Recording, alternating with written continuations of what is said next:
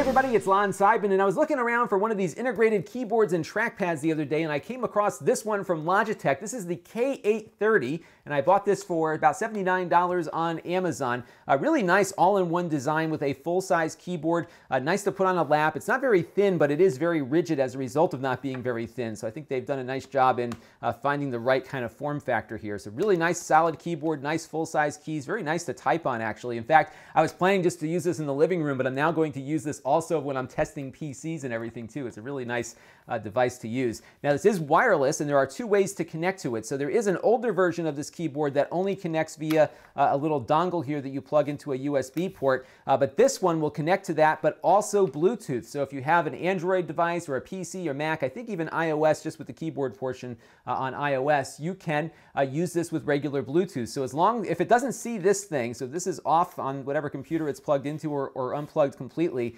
you can pair it up with Bluetooth and use it just like you would with the dongle. So it's pretty handy to have that. So what I do is I leave this inside my NVIDIA Shield TV, which you'll see in a minute. And then if I want to connect it with a Bluetooth device, I just make sure the Shield TV is off, or I just pull the dongle out of the Shield, and then it will immediately default back to Bluetooth, which is very nice to have. It's also backlit, so if you are in the dark, you've got a very nice, evenly backlit keyboard, so you can see what keys you are typing. My only gripe with the keyboard is that you have to hit the function key down here to transfer a function key up here. So I think they figured that most people would be using an Android TV box or some kind of home theater thing and might want to have access to some of the shortcut keys like, repeat or the home button or something. So in order to hit a function key, you will have to do a two-key push here by holding down this one and pushing one up there. The trackpad is very nice. It works just as well as some of the laptop trackpads I have used. It is not a click pad though, so you have two mouse buttons down here in order to click with. It will, if you do like this to the keypad or the trackpad, it will track a click, but it isn't very sensitive, which is a good thing. So there's not a lot of accidental clicking going on with this, at least in my testing so far.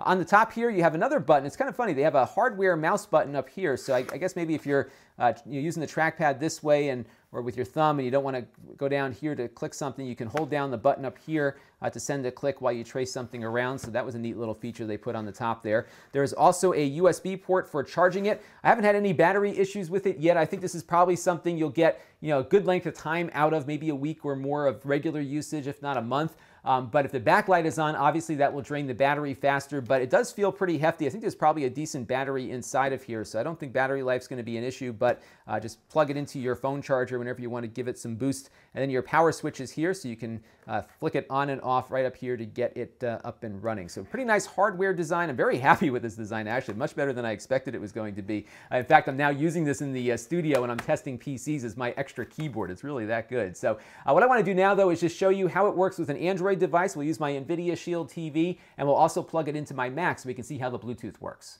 All right, we're going to start with the NVIDIA Shield here. I'm going to just pop in the dongle into the back of the device here and then power it up. And now you will see, hopefully when everything comes back to life here, we've got our mouse pointer selected. Now one thing with the Android TV interface is that you can't use the trackpad to click on stuff. What we can do, of course, is use the keyboard. So we're going to go into my File Explorer here. And I do want to install something from one of my memory sticks. So I'm just going to scroll down here. I can actually probably just use the little gesture here to do that. I'll go to my USB drive, and I just want to find this little Firefox APK I wanted to mess around with here, so I can go ahead and click on that. So a lot easier perhaps to use this method versus having to go out and mess around with your TV remote or the game controller in order to get all this stuff working. So pretty handy to use there. So now what I'm going to do though is just pop out the dongle now, and I'm going to turn the keyboard off and then turn it back on again. And because that dongle is disconnected, it will default back to Bluetooth. So here we go on my Mac. I don't know if you can see it. My mouse pointer is moving around, and I can start typing on my keyboard here, and there you go. So you're able to very quickly switch back and forth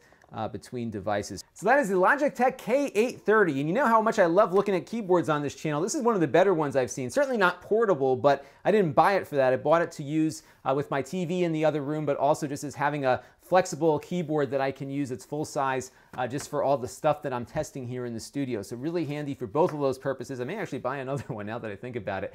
This is Lon.TV, and thanks for watching.